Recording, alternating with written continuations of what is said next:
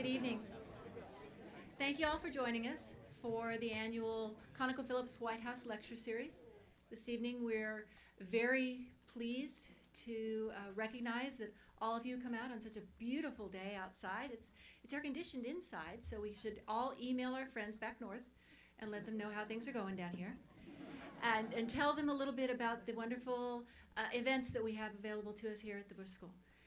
Today's event is a talk by the very distinguished 16th Secretary of Transportation of the United States, Mr. LaHood, and he will be introduced by our own Dean Ryan Crocker, so I'm looking forward to that. But before we go there, I want to just welcome each and every one of you here, and especially welcome the people who make the Bush School possible, because it's very important to us, to the Bush School, to the Mosbacher Institute, that we continue to recognize folks like Warren Finch. Thank you so much for coming, sir.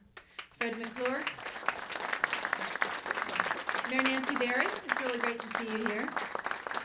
Ray Bowen, who's a member of our Bush School Advisory Board, and Chuck Ellison and Teddy Ellison, who are members of our Development Council.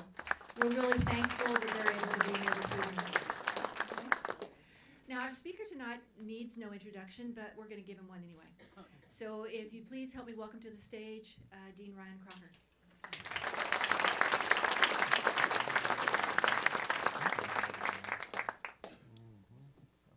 Howdy. Somebody has to say it.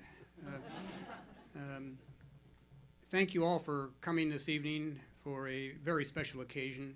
We are delighted that Secretary LaHood is accepting this year's Mosbacher Institute Good Governance Award. There are very few who come close to personifying what good government is all about than Secretary LaHood. He spent a dozen years on the staff of then Minority Leader Bob Michel, and oddly enough did not learn enough about how Congress really worked to dissuade him from seeking Congressman Michel's seat when he retired in 1994. Secretary LaHood went on for 14 years representing the 18th District of Illinois, Abraham Lincoln's district, and that is where I first met him. Secretary LaHood came out to Syria. He was then a member of the House Permanent Select Committee on Intelligence, and I was ambassador to Syria. Syria is all his fault.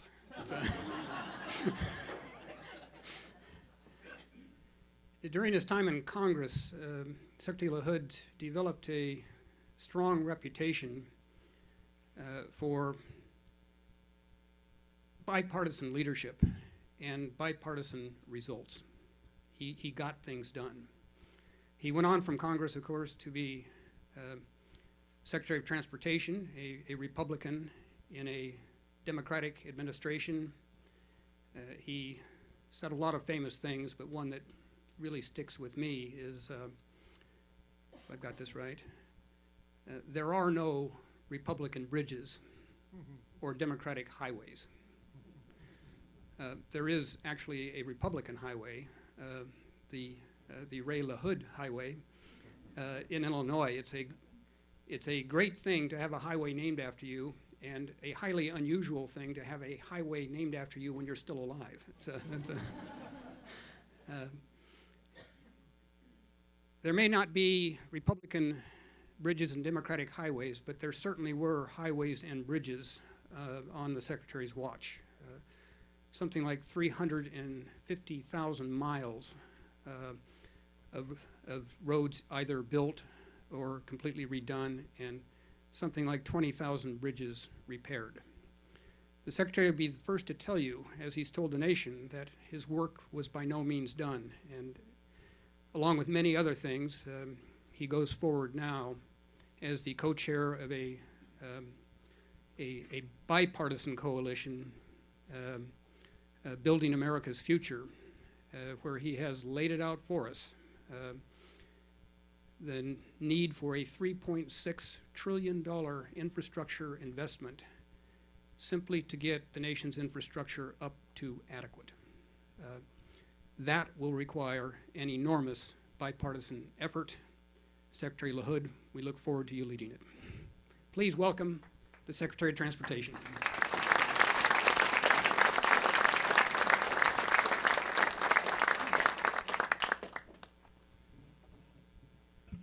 Well, thank you all very much for being here. This is obviously an honor for me and my wife Kathy to be in this part of the world. We've never been here before, and obviously as somebody who's been in public service for almost 40 years, I think the gold standard for public service is President Bush and what he did throughout his career. In this library that we've had a chance to tour today stands as a real reflection of so many of the wonderful things he did for America and for the world, and I think it's a real tribute to all of you who helped make this possible, and a tribute obviously to President and Mrs. Bush for making this magnificent facility available to Americans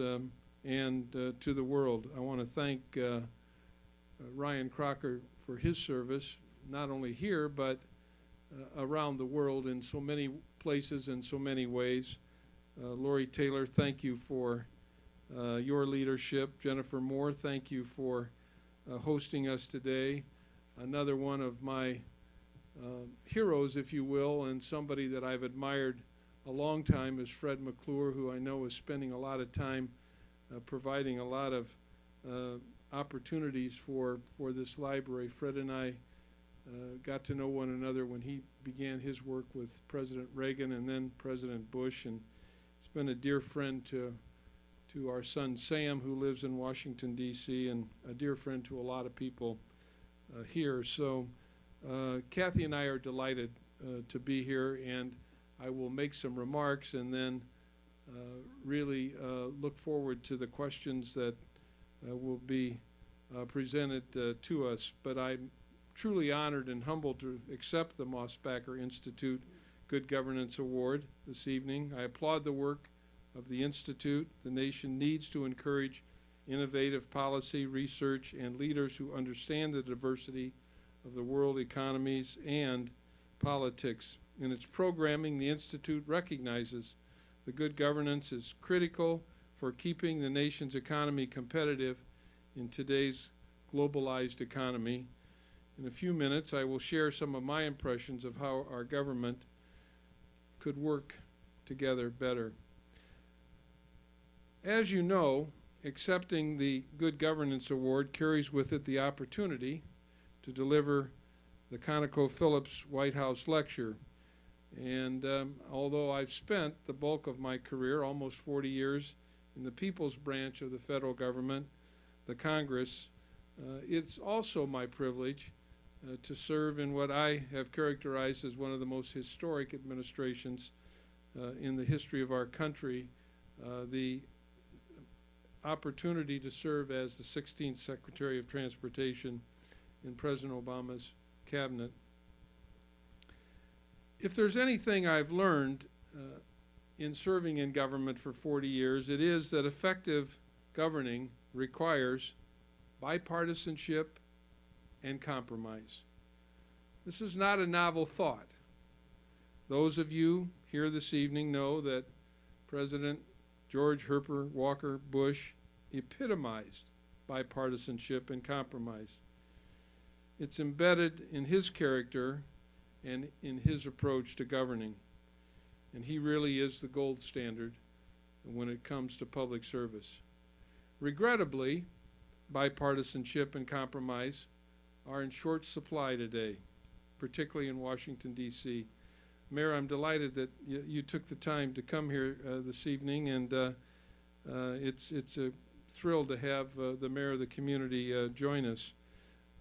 Consider the findings from a recent survey from the Pew Center for the People and the Press. More than 80% of those surveyed say the country is more politically divided these days than in the past. Further, the American public is deeply pessimistic about the prospects for bridging the broad political divisions that threaten our capacity to govern.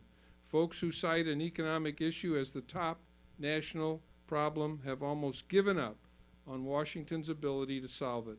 About 3/4 of them, including large majorities of Republicans, Democrats, and independents, say they do not think President Obama and Republican leaders will make progress on whatever national problems they mentioned. Fully 71% say a failure of Republicans and Democrats to work together over the next 2 years will hurt the nation a lot. Our governing institutions suffer from incessant partisan conflict. The president's job approval rating hovers around 50%. Just 22% express a favorable opinion of Congress. Positive views have remained below 30% for more than 3 years. It wasn't supposed to be this way. I have written a memoir entitled Seeking Bipartisanship, My Life in Politics, which will be published this summer. As you might imagine, several chapters deal with my time in the President's cabinet as a Republican. I begin those chapters by considering a perplexing question. Why did the promise of bipartisanship, a promise so powerfully expressed by the new president, even as he campaigned in 2007 and 2008, go unfulfilled?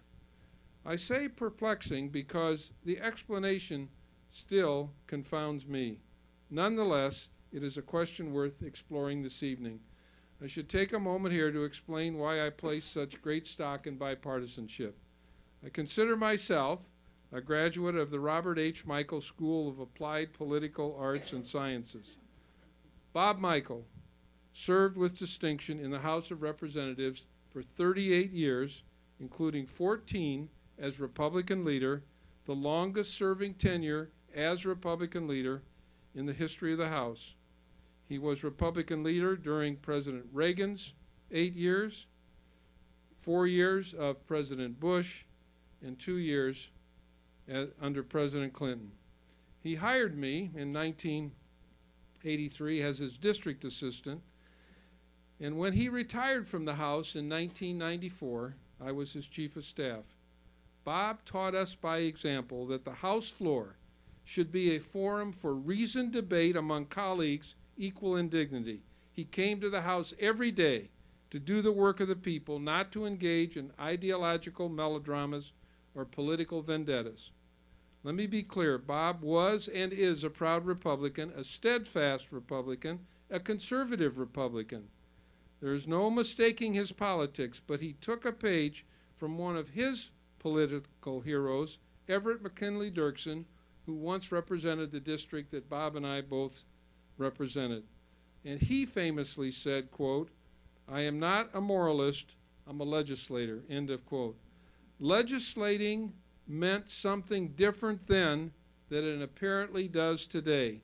Thanks to these leaders, there existed a common belief that no matter whether you wanted more government or less, you had to legislate to do it. And to legislate required mutual respect, civil discourse, some degree of humility, and a proper appreciation for the role of Congress. Those qualities ought to be common sense. Bob served, as I said, under 3 Democratic speakers, Tip O'Neill, Jim Wright, and Tom Foley. Let me offer one seemingly small example. The art of governing, according to Bob Michael, involves a pretty simple notion. The words that you use matter. After all, the way you talk to one another is the foundation for whatever personal relationships you develop. Too often, however, political debates are couched in language favored by the most ideological, the language of the battlefield. Politics, we are told, is war. Those who disagree with us are the enemy. We should take no prisoners, and our disagreements are to be fought in the trenches. Bob Michael refused to follow suit. He had served as a combat infantryman in World War II. He landed on Normandy Beach, on D-Day +6 and fought his way across France and Belgium into Germany. He was wounded by machine gun fire and received the Purple Heart, 2 Bronze Stars, and 4 Battle Stars. The Bob Michael I knew about real war firsthand. This combat veteran never referred to politics as war. He knew the difference. He taught all of us who worked for him, including myself, that differences in politics do not make adversaries. We do not have to be enemies. I hope that my career, the lessons I learned from Bob Michael, have been reflected in my service. I decided not to run for re-election to my seat in the House of Representatives in 2008. It was time to leave. I spent 14 years there cultivating a civil, bipartisan approach to politics and problem solving, but with only modest success. The highlight was a series of 4 bipartisan retreats that I helped co-chair and organize over a course of a decade. Regrettably, however, those retreats did not overcome the immense challenges posed by the partisan forces in the House. And if I can just say, parenthetically, our first bipartisan retreat we held at Hershey, Pennsylvania. We had over 200 members of the House, 150 spouses, 100 congressional kids. We spent a weekend together getting to know one another. It was the first opportunity that congressional spouses met other congressional spouses, congressional kids met other congressional kids. When you know somebody, it's very hard to insult them, and you begin to treat people with respect. And that's what these retreats were about. Working across the aisle, the House did pay a personal dividend, however. In early December 2008, a fellow by the name of Rahm Emanuel, now the mayor of Chicago, then chief of staff to President-designate Obama, called me after he had been elected to the Congress and said, we need to work together. And we did work together, and we co-hosted bipartisan dinners. He would invite 8 Democrats, I would invite 8 Republicans. We'd go to a restaurant in Washington, and we would make friendships. And these friendships have endured long beyond our time in Congress. And this was the way that we felt that we could really begin to work together. And following that kind of friendship, I want to tell you the story about how I became acquainted with then candidate Obama, a candidate for the United States Senate. After President Obama, or Senator Obama, was elected to the United States Senate, he called me in Peoria. I'd never met him. Ray, this is Barack Obama. I'm coming to Peoria. I want to sit down and talk to you about how we can work together for Illinois. He had just been elected to the Senate. I was serving in the House. He came to Peoria a week later. We met in my congressional office, and for 90 minutes we talked about how we could work together, and for 2 years we did. I tell you that story because I believe that bipartisanship is a part of the president's DNA. And for 2 years we did work together for Illinois. And then I decided to retire. I ran into the then candidate for President Obama in the Capitol. He said to me, what are you going to do when you leave Congress? I said, I don't know. He said, if this thing works out for me, for president, I'm going to be looking for some Republicans. And after then, Senator Obama was elected to the White House. On a very cold day in December, Kathy and I drove to Chicago. I sat with then the president-elect for 40 minutes. We talked about how we could work together in his new administration, and he offered me the post of Secretary of Transportation. And I tell you that story because I think it was really, again, the opportunity for the president to bring into his cabinet a real Republican. And what I mean by that is I'd actually been elected as a Republican 7 times from Central Illinois. That really, I think, enabled me to continue my public service, to continue my government service, and to also be a part of an administration that wanted to work across the aisle and really make things happen. And people have asked me what was it like serving as a Republican. I was warmly welcomed. My House colleagues embraced my opportunity to serve in the administration and to be helpful to them. I happened to go on the Jon Stewart show, and he said to me, "How do these Republicans treat you now that you're hooked up with Obama?" And I said, "Well, look, I've got a lot of money, and they're looking for it, and so I'm willing to fund their projects." So they like me. They like me a lot, and so the reason I tell this story also is that I'm a Republican. I believe in the Republican principles, but I also believe in government service, and I believe that the way that things can get done is also in a bipartisan way with compromise. But more importantly, and this is what I told the people back home in my hometown of Peoria, I'm an American first.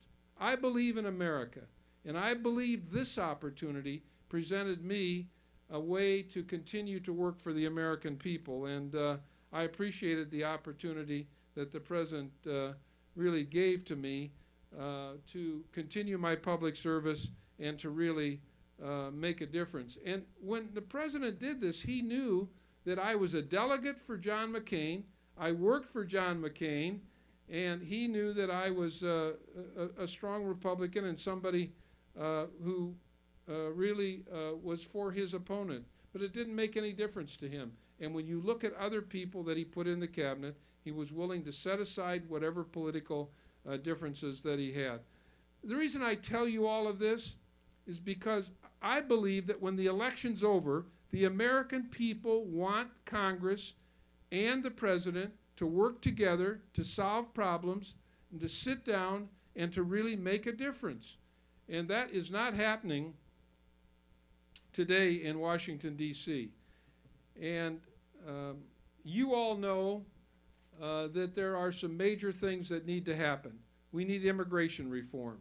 We need tax reform. And I could go on for another hour talking about the need for infrastructure reform and an infrastructure bill. And nobody in Washington is talking to one another about these issues. And if we had the kind of leadership where people were talking to one another and working with one another, I think these issues would be on the front burner. But it's not happening. It should be happening. Let me finish with this idea. I'm optimistic. I'm not optimistic about the next year and a half.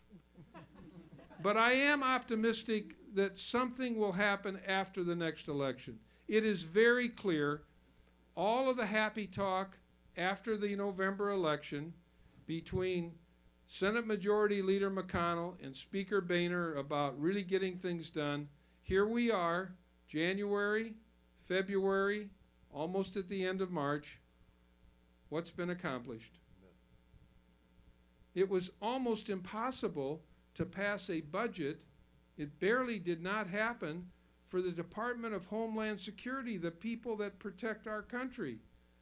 And so I think that when you look at new administrations, and I think, frankly, the next year and a half, I'm not very optimistic that anything will happen with immigration reform. I'm not optimistic that anything will happen with tax reform.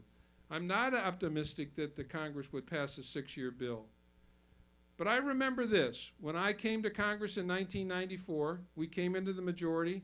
Republicans came into the majority. Speaker Gingrich, very strong personality. President Clinton, very strong personality. You know what the two of them did? They did what the American people wanted. They worked together. We passed welfare reform. Now, President Clinton vetoed it twice. The third time he signed it. We passed 3 balanced budgets. That couldn't have happened unless Republicans were willing to compromise with President Clinton. We passed tax reform. We passed 2 6-year infrastructure bills for our country when you had 2 strong personalities. Can it be done? Yes, it can be done. I think there's a little window of opportunity after the 2016 election. If you look at what President Bush, George Herbert Walker Bush did in the beginning of his term. If you look at what George W. Bush, no child left behind. Senator Kennedy, strong Democrat, John Boehner in the House, heading up the Education Committee, because they knew President Bush wanted that bill passed, and they did it. You look at what happened after 9/11. The country came together and the Congress came together, and we got a lot done, and we made a difference. So I think whoever is elected in 2016, there will be a window of opportunity. When President Obama got elected in 08 and came into office in 09, he passed some big things. You may not agree with any of them, but they did some big things. And then all of a sudden, people came to Washington, some who don't believe in government, some who want to vote no on everything.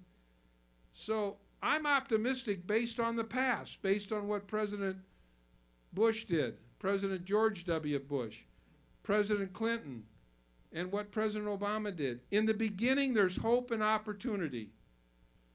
But we need to have people in Washington that are not afraid of the word compromise. They're not afraid of the word bipartisanship. If you look at every major problem our country has solved, it hasn't been solved by one party or one person. It's been solved by the 435 in the House, the 100 in the Senate, and who's ever in the White House. So I'm optimistic that after the presidential campaign, after a vigorous debate about whatever the issues are, and I have no idea who the next president will be, but I know this: the country is wary. The country is worried. The country is concerned that their problems aren't being solved, that their roads aren't being fixed, that as people are doing their tax returns, the code is so complicated, nobody can do their own income tax returns, that we have these millions of people living in this country. And those are 3 examples, but you can think of 3 more. And so we need to get back to what made our country great. People in Washington willing to work together, willing to work in a bipartisan way, willing to compromise, willing to make a difference, not compromise on their principles, but compromise in a way that reflects what the American people want. And if we do that, then we can get back on track. That can come with people in Washington taking a page out of what goes on around the country, what goes on in Texas or in Illinois, where people, I guarantee you, not everybody in this room agrees on everything, but what do you do? You sit around, what do they do at a library board meeting, a church board meeting, a school board meeting? People come together, they sit at a table, they work out their differences, they compromise, and they solve a problem. That's what we used to do in Washington. And we're not doing it today. And we need to get back to it. And it's going to have to come from the people. The people are going to have to require their elected officials to do their job, to solve problems, to make America great again. And if we do that, then we can all take great satisfaction in this great system that we have, that we can all make a difference. And I think all of you believe in that. And you've all made a difference in the community you live in and this institution. And again, I am delighted and humbled and gratified and just grateful for this award that you're giving me, and the fact that you have recognized that in the past, when people have been willing to work together, problems get solved. That bipartisanship and compromise are not bad words, and that it is those ways of doing things that have moved our country forward. So again, thank you to all of you for being here, and I look forward to having a chance to interact a little bit with any questions you might have. Thank you very much.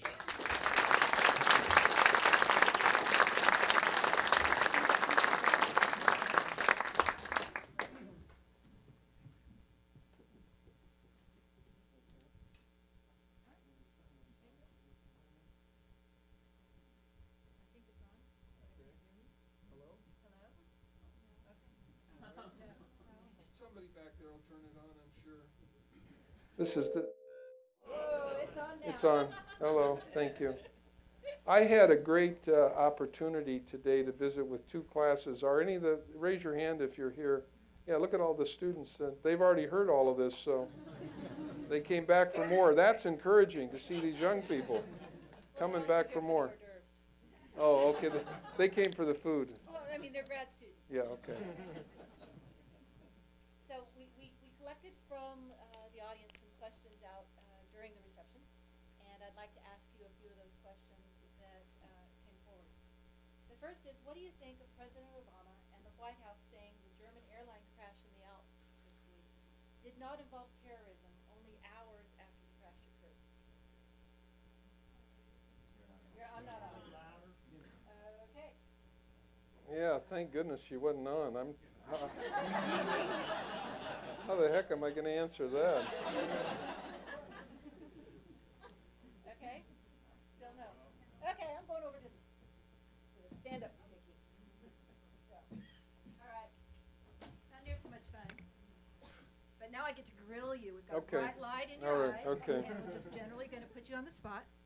Say, what do you think of President Obama and the White House saying the German airline crash in the Alps did not involve terrorism only hours after the crash occurred?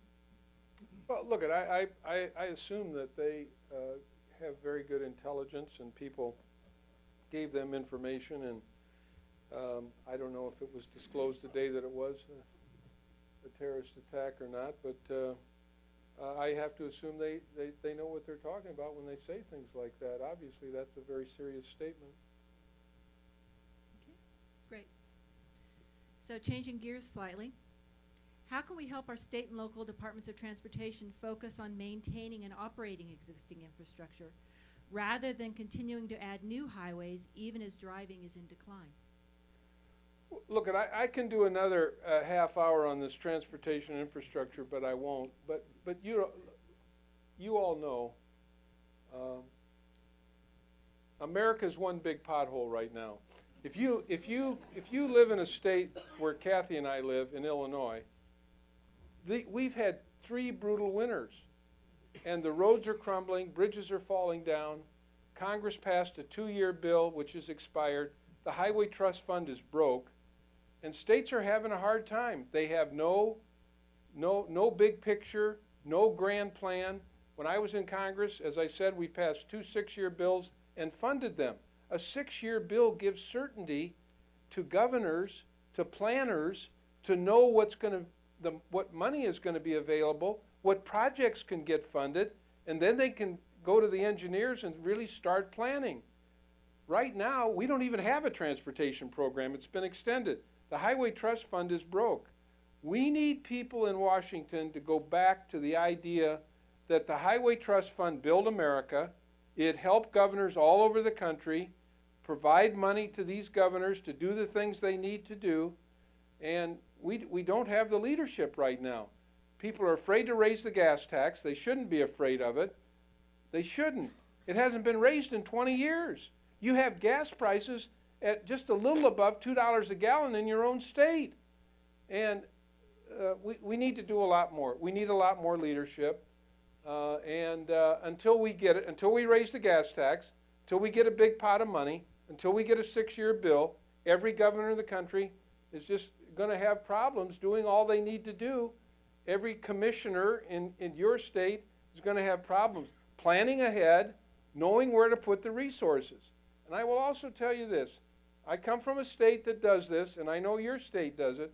We've got to stop diverting gas tax dollars that go to roads when people think they buy a gallon of gas, that tax is going to fix up a road, and it may be going to pay some state policeman's salary or something else. Those diversions need to stop, but the federal government's got to get its act together, pass a big bill, pass an increase in the gas tax.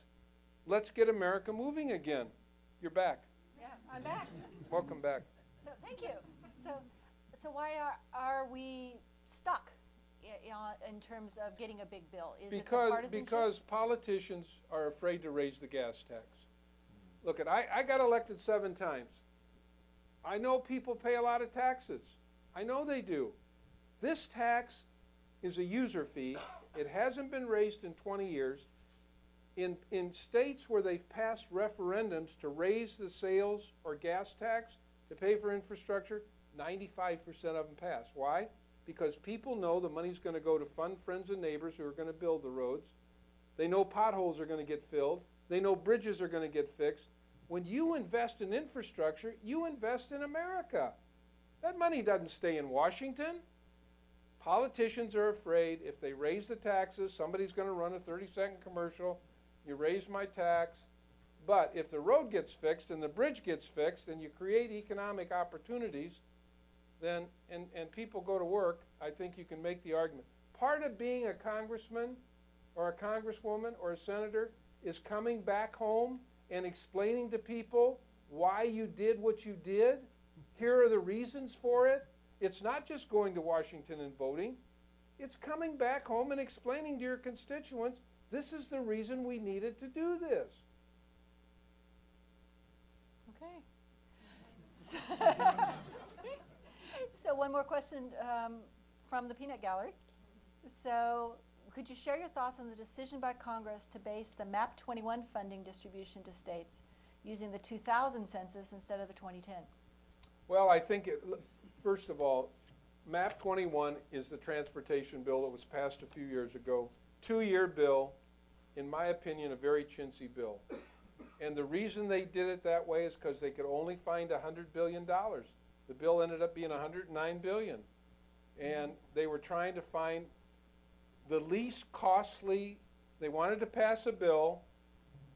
First time in the history that anybody can remember they ever passed a 2-year bill rather than a 6-year bill. And they did it basically because that's all the money they could come up with, and that year's formula helped them with the calculations to get to the money they had. Why did they think they only had such a chintzy amount of money for that year? Because they didn't want to raise the gas tax. That was the amount of money that the gas tax brought in. And it just, people are driving less, driving more fuel-efficient cars, and the money just simply wasn't there. How would you suggest we get those people in those Leafs and other electric cars to contribute to the roads and bridges? What some states are doing, in Virginia, they passed a tax on people who buy hybrids or all battery-powered to make up for the gas tax that they don't pay as a result of driving a hybrid or battery-powered, because obviously they're not at the gas pump. So some states are actually passing a tax on people when they buy an electric-powered or hybrid car. You think that'd fly nationally? I think it's going to be debated when the Congress ever gets around to debating a highway or a transportation bill. I think they will, because a lot of people are buying battery-powered and hybrid cars, and I do think that the Congress will debate that, whether to add an additional tax to make up for the gas receipts that people aren't paying because they're driving a battery-powered car. So, what would you say was your greatest accomplishment as Secretary of Transportation? I think that our legacy will be safety, and here's what I mean by that. Every day, all of you and thousands of people all over America get in their car, get on a bus, get on a train, get on an airplane, and the one thing that people don't think about is safety. That's what we thought about every day at DOT. How do we make the roadways safer? How do we make flying safer? How do we make people that ride trains? And I can tell you that in every one of those modes of transportation, there was some kind of a major accident. The worst day on my job was when I received word that the Colgan air crash took place in Buffalo, New York. 49 people perished on that plane, and I guarantee you all 49 of those people thought they were going to arrive safely from Charlotte to Buffalo. And because the pilots were poorly trained, the plane iced up, they did completely the wrong thing, the plane crashed. The train crash that occurred in Washington, D.C. or California, because the driver was distracted, 8 people were killed in one of those accidents, 4 people. Look at people get on these trains and or a bus. Think of the bus crashes that we had. So we took all of that. Pipeline safety was under our jurisdiction. We had an explosion in California and in Pennsylvania. We went to Congress. We got a very strong pipeline safety bill. We got better training for pilots after the Colgan Air crash. We got a transit safety bill passed after the train crash in Washington, D.C. And so being Secretary of Transportation, I think safety was our #1 priority. And I will tell you this. The day we walked in the door on January 23rd, 2009, not one person in America was talking about distracted driving. 18 states had passed laws. Today, 43 have passed laws. You can't drive safely while you're texting. And you can't drive safely if you have a phone up to your ear. And we began to persuade legislators all over America to pass laws to prohibit people or to fine people when they're driving using a cell phone or texting and driving. And we're proud of that. So I think safety in all modes of transportation and everything under our jurisdiction, I can tell you this, something I didn't know when I walked in the door on January 23rd, 2009, there's a crisis, at least one crisis every day for every secretary in every agency of government. There just is. 55,000 people, $70 billion budget, trains, planes, automobiles, buses, and you just have to rely on good people. There are a lot of good people working in government. You should feel self-assured and comfortable about that. We had some great people working. 55,000 employees, 38,000 at the FAA, a lot of air traffic. We had sleepy air traffic controllers, falling asleep, had to fire a couple of them. Again, just, you know, things that you don't really think about when you sign on for these jobs. But people expect you to be taking care of them. So you said you had some great people working for you. We got a lot of students out here that are training to become public servants. And what do you consider the most important skill that they need to acquire in order to be able to become the kind of people you'd be glad to have in your agency? What I told the students today, how many students heard my little lecture on, yeah, just a few, so. What I told the students today is that leadership is a very, very hard thing to quantify. And everybody in this audience has had somebody who's been a mentor to them and given them a good notion of what a leader can and cannot be. We all have. It's like when I go in and talk to a group of prospective teachers. I taught school for 6 years. Everybody in this audience has a favorite teacher. And when I say that, you'll think about who that person is. We all do. And everybody in this room has had some person who was a good mentor to them, who helped you become a good leader. And part of it is listening, part of it is respecting, part of it is delegating, part of it is being a team player, part of it is sharing information. It's a combination of a lot of different things, but you know a good leader when you've served with one, and you know a bad leader when you've served with one. And you know what the qualities are. People that give you the opportunity to reach your potential. People that help you learn. People that give you good advice. And so what we did when we came to the job at DOT or in Congress, we interviewed all of the people we hired. I personally interviewed the 100 people that I hired. Some came from the White House, some came from other places. We hired the very best people.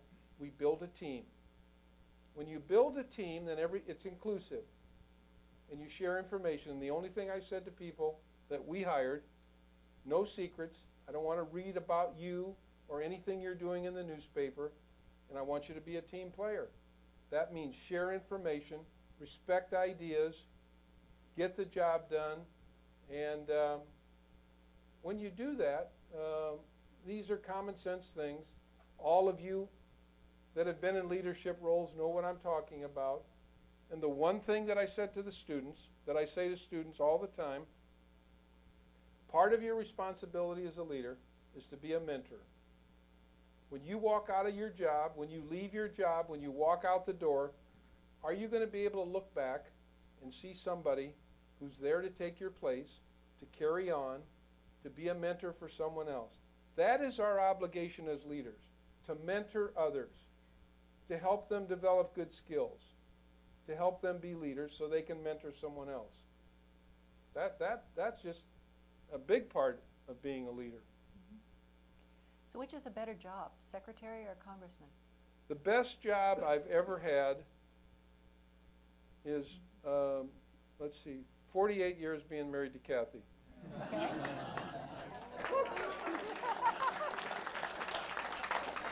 The best job that I've been paid for is DOT. I mean, it's an extraordinary privilege to work for any administration. I know there are a lot of people probably in this room that didn't vote for President Obama, but I explained how it works. He and I were friends before he became president, and while I was a sitting member of Congress and he was a senator. Our friendship endures. About a month ago, he didn't call me, but his staff called me and said, hey, we're going out to Chicago. The president wants you to ride along with him. And we went to an event, went to a couple events. I sat in the conference room on Air Force One, and we talked for almost an hour about our families. We're friends. And so my point is that DOT offered an opportunity to really make a difference in safety, in transportation, and to really be a part of an administration that, on this side, really cared about transportation and infrastructure, and the president really does care about it. Plus, DOT has always been bipartisan. Under President George W. Bush, Norm Mineta, a 30-year Democratic congressman from California, served as the DOT secretary. So there's always been a bipartisan. That's when the ambassador used that quote, there's no Democratic or Republican bridges, there's no Democratic or Republican roads. This is about America. So talk to me about the Keystone Pipeline.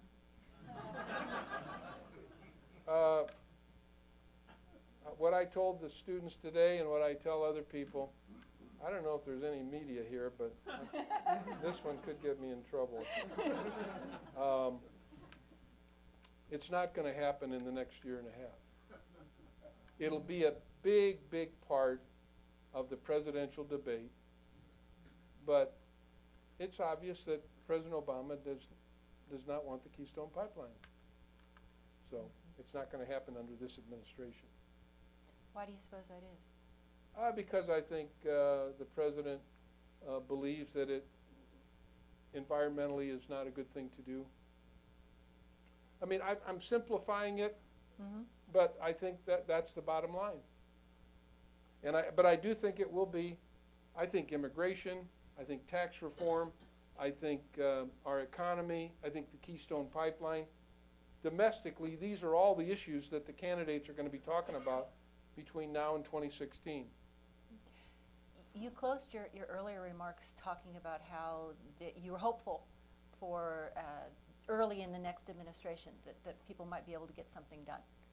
So which of the potential candidates do you think is most likely to be able to get something done?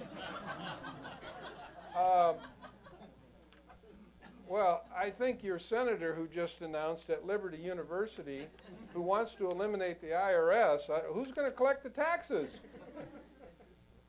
All of you that are paying them don't want them collected, right? I think Jeb Bush or Hillary Clinton, either one, there'll be a lot of goodwill for several months if either one of them were to get elected. And what do you think should be their first priority? Well, I think always, unless there's something going on internationally, I mean, obviously, we've got to continue to be vigilant against these terrorists, which I think anybody would do that. But the economy, getting people to work in good paying jobs. And then, you know, look, I'm very biased. We need a 6-year transportation bill. We need to get America's infrastructure, you know, back on track. We're like a third world country right now. China's going to build 85 new airports. We haven't built a new airport since anybody can remember. And, you know, we got the best interstate system in the world, but it's turning to gravel because of these brutal winters. So I think on the domestic side, immigration, tax reform,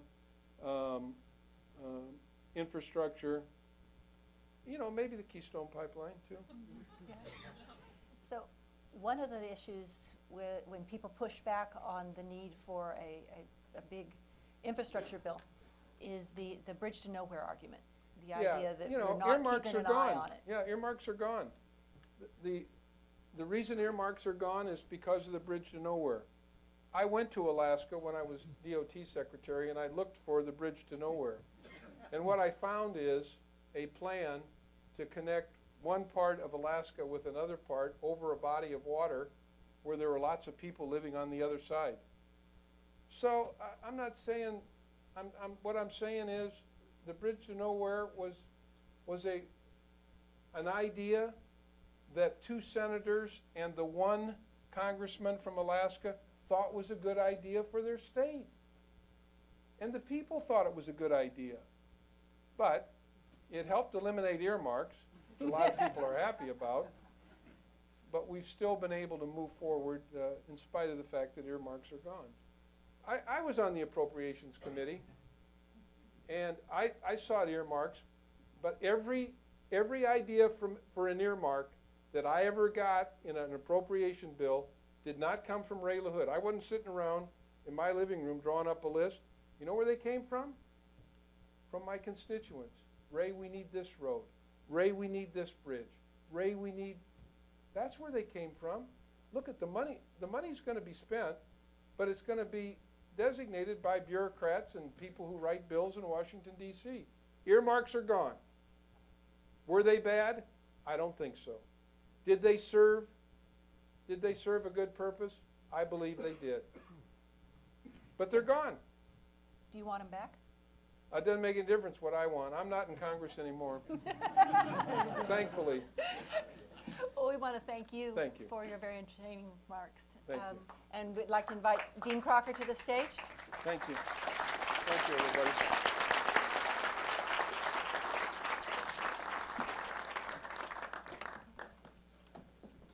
Thank you.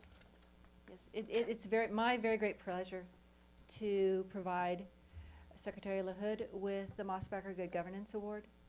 The Good Governance Award recognizes people that are the exemplars for the Bush School, that are able to accomplish great things, that are able to make the world move forward, recognize and promote exemplary achievements in channeling high-quality policy analysis into good governance and public service. And it should be quite clear to you why we've chosen to provide this award to Secretary LaHood today. The text of the award, because we're real good at puns, says, throughout his distinguished career, Secretary LaHood has frequently bridged the divide of partisan politics to further national goals. We honor Secretary LaHood for contributing independent, nonpartisan analysis and consistently effective leadership to the development and implementation of public policy. So now let me get the big crystal doohickey, which is over here. Stage left. Oh, there it is. Yeah. I'll get it. Let's go over.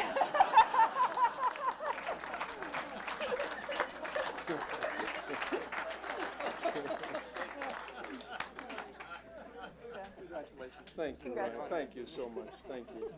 Thank you, Lori. Thank you. Thank you very much. And thank you all for coming. Thank you.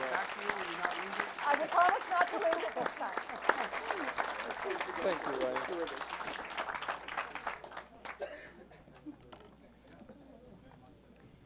Thank you all and good night.